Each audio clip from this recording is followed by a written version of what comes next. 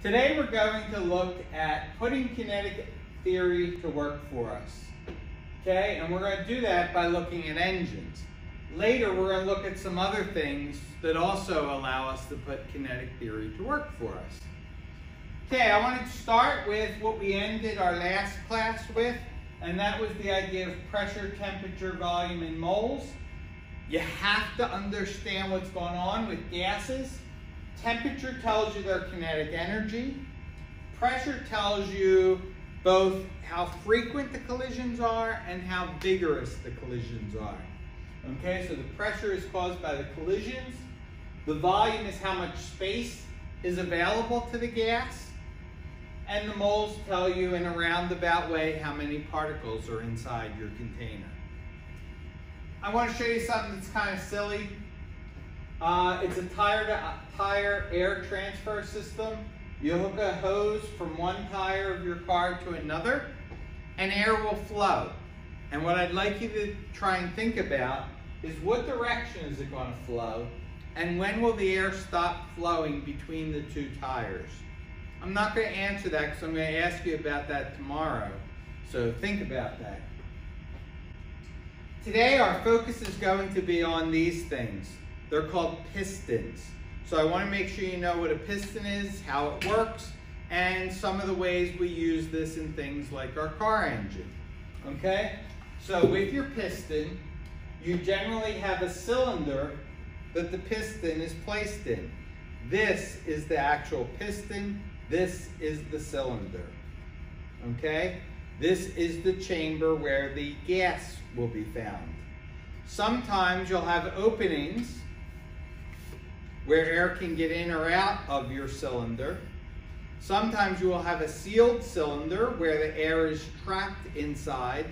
And sometimes you'll have valves that can open and close depending on if we want the air to escape or enter or not get out of our chamber. Okay? So this is the basis for the piston. Again, draw this out, label this as the cylinder, label that as the piston, and inside of here, that is your gas. All right? What we want to be able to do is figure out how to get work into a gas, or even better, how to get work out of a gas. I want to remind you from last year that work is a measure of energy that is added or removed from an object.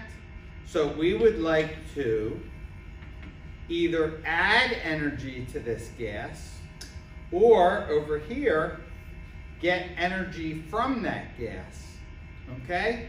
So work going into a gas, that happens anytime you compress your system.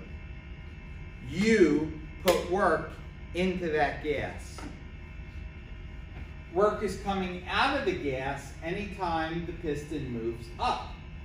That is, if you take a look at this one over here, when the gas pushed that piston up, work came out of the gas and went into the actual rising platform.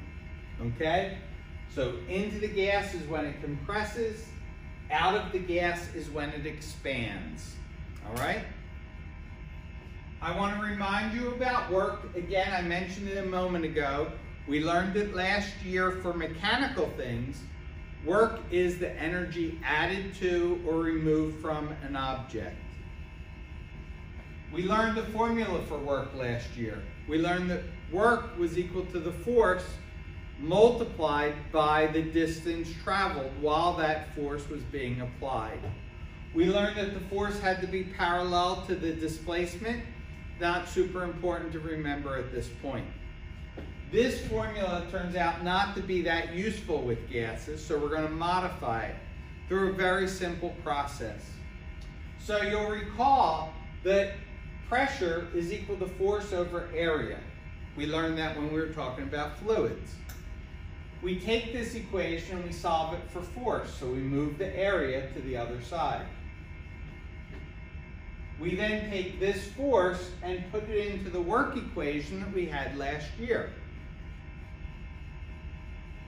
We now get pressure times area times delta x is equal to work. at this point, I think it's important you know what area is. Area is the area of the bottom of the piston. It turns out to be the same as the area of this part that we can see more easily, okay? The delta X is how far we can press or expand the piston. The P is the pressure that was involved in that expansion. And work, again, is energy, so that's going to come out in joules. And again, it's energy that we either add to the gas or remove from the gas. This is not that helpful either, so we're going to go one more step. And hopefully you can see that if we multiply the area times the distance, we get the volume change of our chamber that was holding our gas. Okay? So the final formula that you want to know and learn and be able to use is that work is equal to pressure times the change in volume. It's the same formula we had last year, but we got rid of force and used pressure because pressures are easier to measure for gases. We got rid of delta X and we went with change in volume because they're also very easy to measure for a gas. So it's a convenient way to see how much energy we either put into the gas or got out of the gas in a mechanical sense. Okay? So when the piston moved downward, we put energy into the gas, and if the piston moves upward, we took energy out of the gas. And that's the formula to figure out how much energy was added or removed.